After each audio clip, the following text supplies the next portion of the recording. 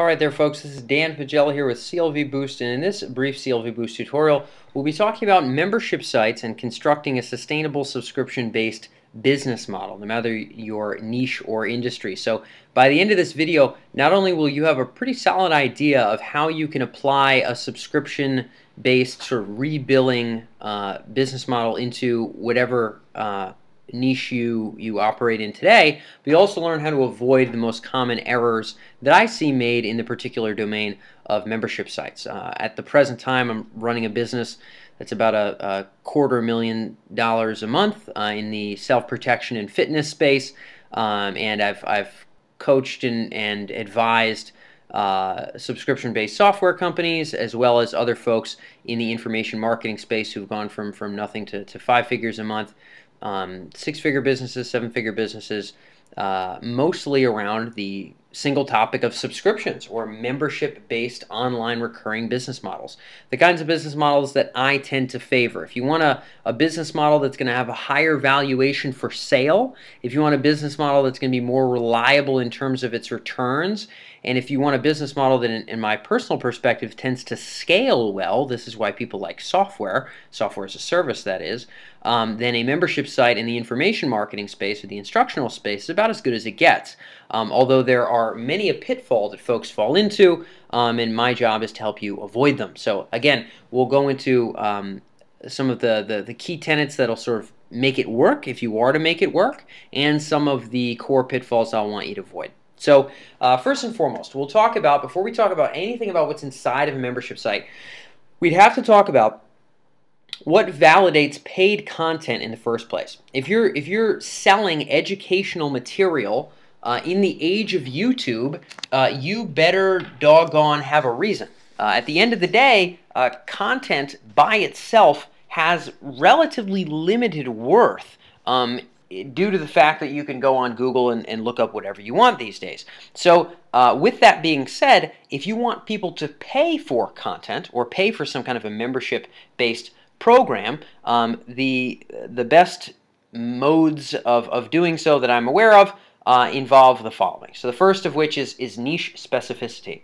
So in some domains, you may be able to, through your own expertise or through a particular focus, dial into a particular need within your niche or domain farther and deeper than other folks in that particular space can go. So, for example, you might teach a particular kind of aromatherapy, and I believe that there is a relatively broad market for that. A friend of mine actually consults a client who runs a 7-figure aromatherapy business, of all the things in the world. So if you teach or profess a very specific type of aromatherapy that maybe has a particular kinds of benefits that really appeals to a particular market, you may be able to knuckle that down so long as all of that isn't easily findable with a single Google search.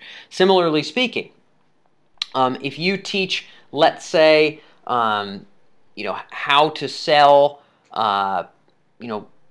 roofing or floor covering, that might be niche enough to the point where you might be able to validate some degree of a membership site by mere specificity alone.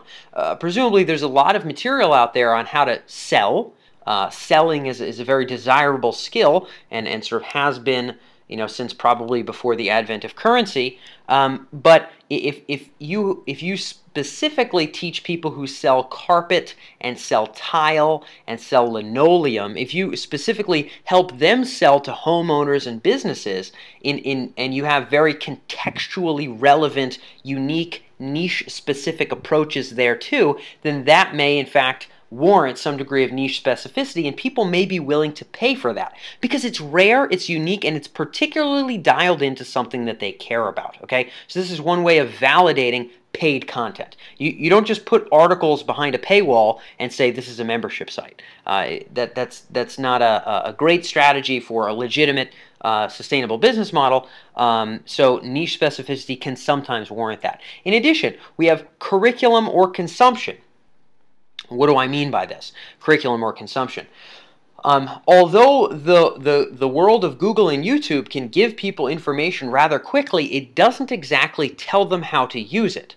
So you may, in fact, not have something so specific that people can't find it on YouTube, but you may teach it in a particular curriculum and in an order that makes sense for people to learn, that makes it digestible, that hopefully makes them adhere to actual behavior change and improving their skills, and is better than if they were just given the universe's bucket of all the internet content and were forced to sift through it themselves. So in one of the businesses that I run now in the self-protection space, when we teach self-defense skills online, while a good deal of what we are teaching may be able to be found in different places, although we don't give away the totality of some of those instructional programs for free online, but similar types of techniques may be taught. The virtue and benefit in many regards is the fact that it's constructed in a curriculum with week by week and month by month action steps that are intended for folks to follow along to. Similarly, we've got community and coaching. So, and there's pros and cons to this, and we'll talk about this briefly, but community and coaching, YouTube, you know, the comment section of YouTube videos are not exactly the best coaching environments, pretty close to the same degree of you know, horseplay as you would see in Reddit or some other online communities. It's not exactly a friendly place, and you're probably not going to get fantastic advice. So if you're able to offer community or coaching on some level within a membership area, then that often can validate paying for content, because the content is being created for you in the sense of supporting your particular goals, answering your particular questions. And so in that sense, coaching community might be something that's unique. There might be value to the people, not just the coaches who are teaching, but to the rest of the people that are in there aiming to learn this same thing, where you can all learn from each other, and there's a benefit to be gleaned. So in terms of what kind of content you can use, ultimately the choice is really yours. Really, video tends to have the highest perceived worth. So if you're going to have a membership site and you don't have any videos, and you're just selling the ability for people to have access to articles, unless you're selling financial information or some kind of, you know, unless you're Elsevier and you're selling medical journals to doctors, written articles in and of themselves have a rather low perceived value in most contexts. So if you have a membership site without videos, you're probably in trouble. If there is to be a single staple of content types inside of a membership site, across those that would be successful and even those that aren't, video would be the highest perceived value that you could get to. Throwing in audio and written content can be great, particularly if it bolsters or helps to accentuate the benefits of whatever you're conveying in video, but video tends to be the richest and tends to be valued the most by folks. Next up, are you basing your membership site on personality, or are you basing it, or are you speaking from the voice of a company? Often, a solo founder, and I had done this in an earlier business myself, will base the programs, the content, the membership area, or what have you, around the knowledge of whoever was the founder of that particular business. So it will all be about access to this one particular guru. The upside to that is that it's a relatively low-hanging fruit. When you are, quote-unquote, the guy doing the marketing, building the relationships, the person who's the expert, so to speak, it feels relatively simple to base the business model on you. The downside there is that you're not really building a scalable or saleable asset.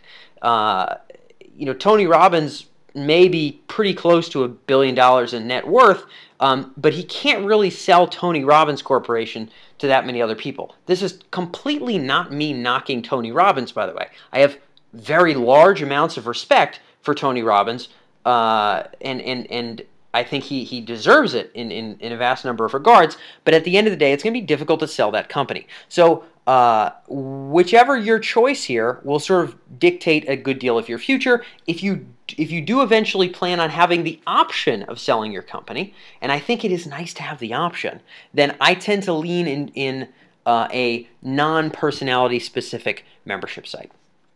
Member engagement. So there's pros and cons to member engagement. If you have a membership site with only 20 people signed up to it and you have a forum, you can almost guarantee that it is going to tank. A lot of membership sites in today's day and age have a kind of group that gathers on Facebook.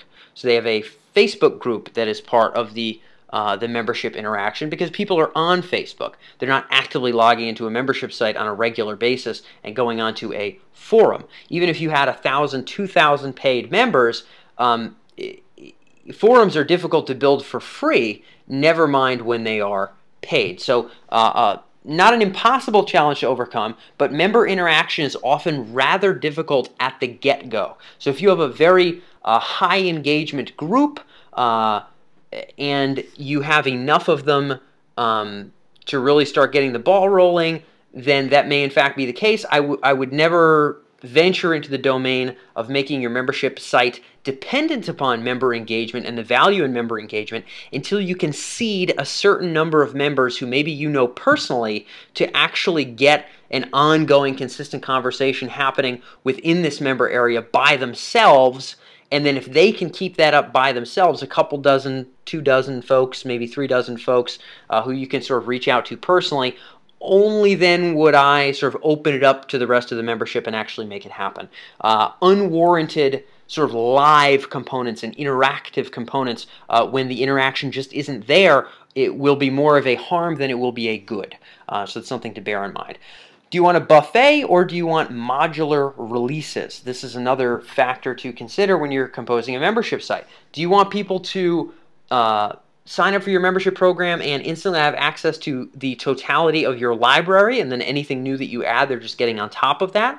Or do you want to open up particular sections of the material month over month or week over week, or however you want to roll out your curriculum? For the curricular approach, modular releases often works well. This tends to be what I do because I don't like to continuously have to create membership content. I like to build a succinct curriculum that gets rolled out across all new customers, and it's rolled out as a particular kind of experience. It's designed in one particular way, and it implies that once I've filmed, 14 months worth of material, or once I've paid other people to film 14 months of material, which is my preference, then no additional content need be made, and people go through the 14-month program without the need to create any additional content. That's one extreme. That's been built out in a very explicit way because my objective is to sell that business, and the more sort of ongoing legwork implied in the membership site, presumably the less perceived value of the membership site to an acquirer of that business. So I tend to lean in the modular releases side of things. However, if you have an engagement-heavy audience, you can make membership interaction work. Buffet may cut the mustard because giving them access to everything at once, and then if you're constantly adding new material, that may be exciting, enticing, and interesting enough to not require the anticipation of the next module, the next module, the next module.